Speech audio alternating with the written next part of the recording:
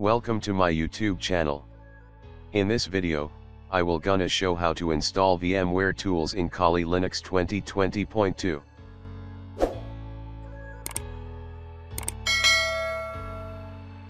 So, first of all, we have to check the sources.list file to check Kali Linux repository. So you can see we have to update our sources.list file. So using this command we can update it.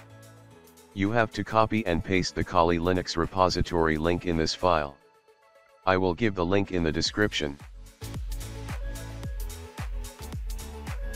After pasting the link you have to type Ctrl+O for saving the file and Ctrl+X for the exit.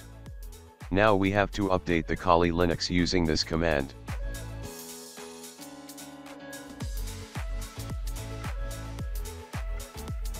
After the update, we have to install the VMware tool in Kali Linux, just typing this command in the terminal.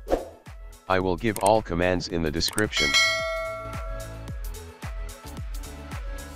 That is it. This is the way how to install VMware tools in Kali Linux. Thank you for watching this video. And make sure to subscribe my channel so you don't miss out on my future videos. Thank you very much.